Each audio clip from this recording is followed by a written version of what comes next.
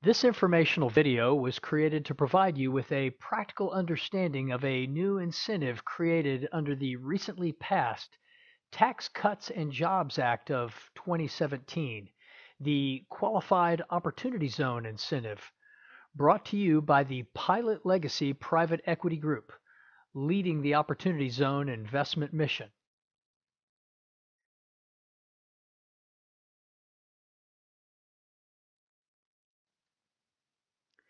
There are three primary benefits to investing in a qualified opportunity fund.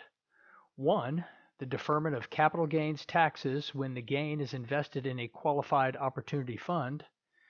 Two, there is a step up in basis once the deferment expires, resulting in lower taxes.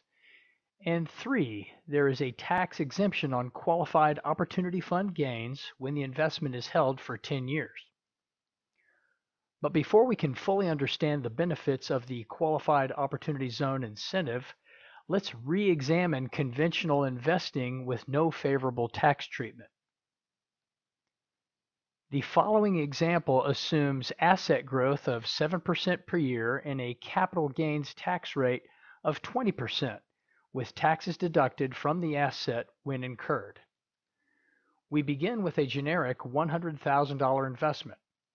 Over time, the asset grows, and in this case is sold for a 100% profit. This generates a capital gain and a corresponding capital gains tax.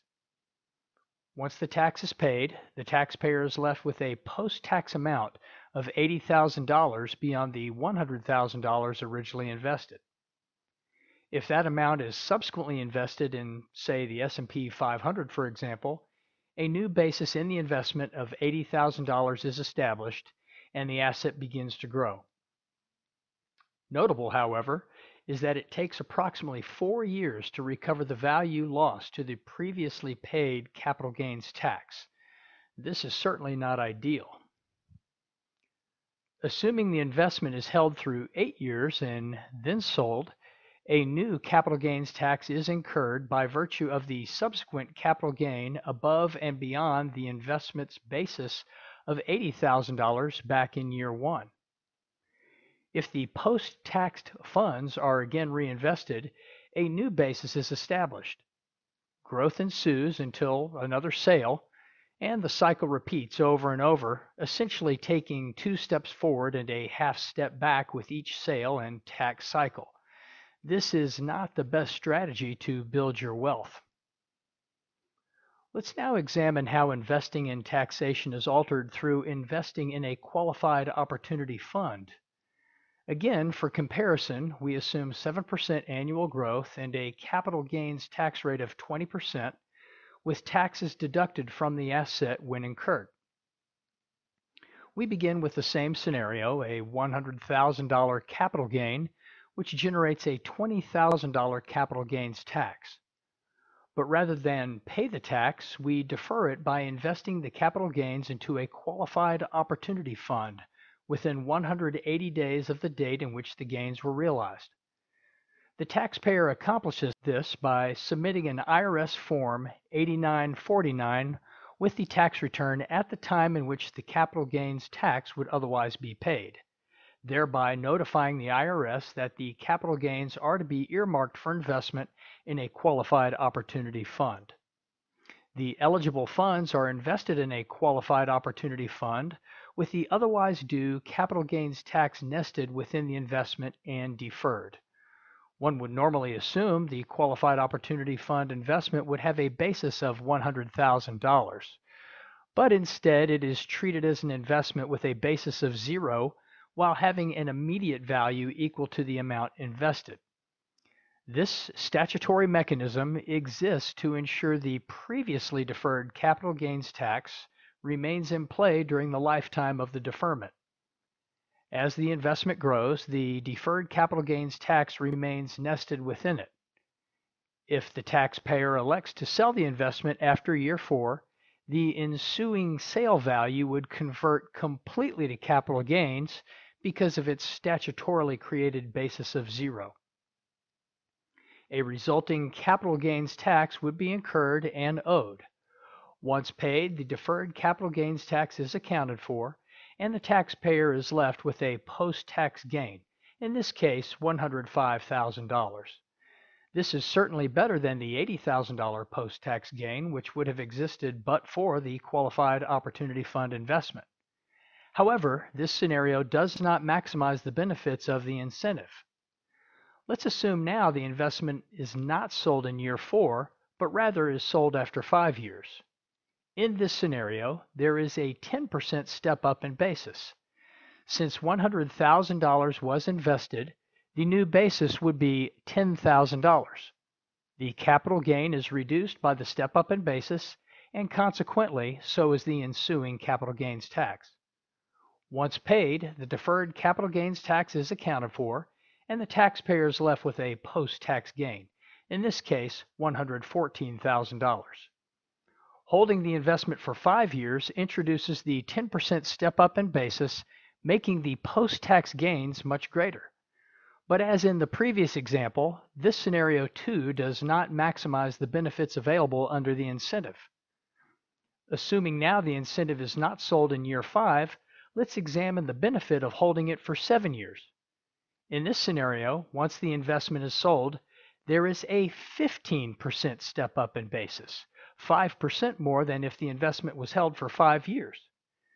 Since $100,000 was invested, the new basis would be $15,000. The capital gain is reduced by the step up in basis, and consequently, so is the ensuing capital gains tax. Once paid, the deferred capital gains tax is accounted for, and the taxpayer is left with a post-tax gain, in this case $130,000. Holding the investment for 7 years introduces the 15% step up in basis, making the post-tax gains much greater. However, it is very important to understand that there is a sunset provision on the capital gains tax deferment under the Opportunity Zone incentive. The tax deferral provisions expire on December 31st, 2026.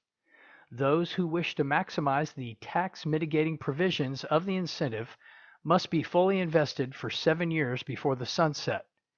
This means taxpayers have until year-end 2019 to invest their eligible capital gains into a qualified opportunity fund in order to apply the 15% step-up in basis to deferred capital gains taxes, and by year-end 2021 to apply the 10% step-up in basis.